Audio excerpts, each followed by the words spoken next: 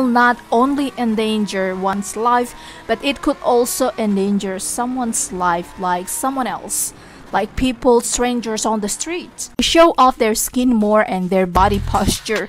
They show off their muscles, or women would show their cleavage public. And then the flood came and it ruined my shoes. You are trying to impersonate evil. I don't agree with this type of celebration because it will actually give glory to what we are trying to compliment. If you wear something bad, and I'm sure you support that kind of outfits. And the retail price is around $110,000. One source claims the production cost is around 15% to 20% of the retail price, which is around the Hi everyone, welcome back to my channel. Today we're going to learn about luxury. So what are the teachings of the church about luxury? Let's find out. Watch this video till the end. There is no vice in the outward things that man uses, but on the part of man who uses these outward things excessively. This lack of moderation happens in two ways. First, in comparison with the customs and habits of those with whom a person lives. Wherefore Augustine says, those violations which are against the customs of men and against the general common moral norms should be avoided, so that when the law of any city or any country agrees on one rule, this should be obeyed by a foreigner or a citizen. Secondly, the lack of moderation comes from the inordinate attachment of the user. We often see that a man sometimes takes too much pleasure in using these outward things, either in accordance with the general common moral norms or against the customs of public norms. St. Augustine continues to say that we must avoid excessive pleasure in the use of things, for it leads not only wickedly to abuse the habits of those among whom we dwell, but oftentimes to exceed their bounds. Alright, I'd like to give my own personal example from what I've seen publicly here in my country. Back in my hometown, there is no Catholic who would go to church with short pants. Nada. You will never find anyone being disrespectful when they go to church. But when I go to Jakarta Cathedral, it seems like it's okay for individuals to attend the Mass with a t-shirt and short pants. What I want to add here is that those individuals who choose to go to church with shirt and short pants are those who choose pleasures and comfort over discomfort from formal heavy clothing. Hi everyone, please become a member for this channel. If you want to help the distribution of these moral teachings around the world, then you must help speedily. Let us help others not to be deceived by the world. There is a difference between a high quality product and overpriced product. Come on, join now, be a member for this channel, and let us help society to be clever and smart and intelligent. Let's help this channel to be advertised. Subscribe, like this video, and be a member. What I want to elaborate is this. If you have enough money to buy a suit and trousers for men, then why would you want to dress carelessly when you are about to meet God at church? Let's say this man is paid well in his job and he has enough mental gifts to understand that it is more respectful to attend Mass with proper attire. Or at least the parent of a young teenager has this privilege of mental gifts and a well-paid job. Why would you let your child dress like so? Do you care or no? What I want to say is that yes, it takes time to prepare proper outfits for church, and it takes a preparation from the night before so that one will not be late in the morning of Sunday Mass. When we make some efforts to get ready for an event or important occasion, then it will take away our pleasures. It will not be comfortable. We must iron our clothes and we must be tidy, right? Let us try our best to not wearing our pleasures when we attend an important occasion, when we go to church. Another example would be these loud vehicles on the road.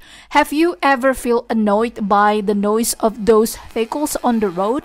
They want to be seen and they want attention. It could be a hobby for some people, but if it is against public safety, then it will not only endanger one's life, but it could also endanger someone's life, like someone else, like people, strangers on the street. And the other obvious common habit from this modern world is that men and women no longer wear modesty. They show off their skin more and their body posture. They show off their muscles, or women would show their cleavage publicly. This is not only sinful, but it could cause a problem for those who see it. A man could not be so strong when he sees a woman dressed like so. The other reason that men and women dress excessively is that they want to be praised and noticed, and they want attention, or they want to be prioritized on many levels. For example, if you wear expensive jewelry, then perhaps when you go to a famous restaurant, you don't have to wait to eat there like everybody else. You could probably just show yourself and they could immediately serve you. Or if you drive a Ferrari, then you will probably have this VIP parking spot. The other lesson that I learned is that if you love an item so much or a place so much, you will have to learn to let it go someday, because it's not eternal. It's not gonna be there forever. For example, I was super glad to have this job as an accountant before, and I promised that I would stay there forever, like for a long time. I spent like so much efforts and times to learn the skills, and I really try my best. I tried my best to work hard. I probably like it too much, and apparently my personal life encountered various problems, and I couldn't handle both problems from office and from my own personal life. I was not that strong at the time. That's why I had to finally let go of my job. It's the same thing when I brag about all the electronic devices that I have, or the shoes that I bought. I bought them all with my own money, from my own perspiration, from working hard a lot. What happened was I used the shoes that I like wherever I go, and then the flood came and it ruined my shoes. I went to a store to fix the outside of the shoes, the outsole of the shoes, and sadly I chose the wrong shop, and they changed the outsole of the shoes, and now I cannot use those shoes to exercise anymore because it's super slippery and I could fall if I use it. And yes, they stole the outsole of the shoes. They changed it to a lower quality outsole. And I remember exactly how proud I was because I could buy the shoes with my own salary. I did not realize that I actually put more love into what I praise, maybe, and this is a silent pride, but I think God taught me to let go of something so that I'll be purified and my heart will be free from unnecessary attachment. Another thing I would like to give a comment on is when you go to an event and you wear this bizarre costume which is not you at all, and you are trying to impersonate evil. I don't agree with this type of celebration because it will actually give glory to what we are trying to complement if you wear something bad, and I'm sure you support that kind of outfits or attire, right? If we try to impersonate the saints and practice their virtues, then it is awesome. It's amazing. I know I'm not perfect either. I don't always prepare myself well every day, but I have this consciousness that it's imperative to present yourself well out there, and it is also important to learn something valuable, something that is going to improve your values and embrace the Christian virtues. We could start from reading good spiritual books or just scientific books, which could give us enough knowledge to be a better person, to stay healthy, and to be a good examples for our society. I'm not saying that when you fail to accomplish your duty as a Christian, then you must give up and just let yourself dwell in your disordered life. This is not good at all. Dr. Jordan Peterson explained why it is imperative to build your daily routine, why it is imperative to set your daily schedule. so that you will know what direction that you're heading. I'm seeing this social world about how dressing up is important, and I saw this fashion YouTuber who works with famous and expensive brands. They have this term of street brand, and I was like, oh my goodness, this is unbelievable. I checked the names of all these brands, and the price is so affordable, and the quality of the dress is also good. It's not that bad. How could they call it a street brand? I was quite shocked. They tried to diminish the values of some shops and praise the shops with higher price rate. Is this a marketing strategy? Is this how you compete out there? I have no idea. But I was like, oh no, this is competition of social circle, probably, who has more money. This is my opinion, my personal opinion. They simply want to show off their capability to earn money, and yes, money becomes their god. For my understanding, we call a food street food because some people sell it on the street, and they call these brands as street brands. They are referring the street brands to shops, like shops which you can find at the malls, shops which are located in the proper stores here and there. I'm so confused. We don't realize this at all, but well, we must be clever, I'm telling you.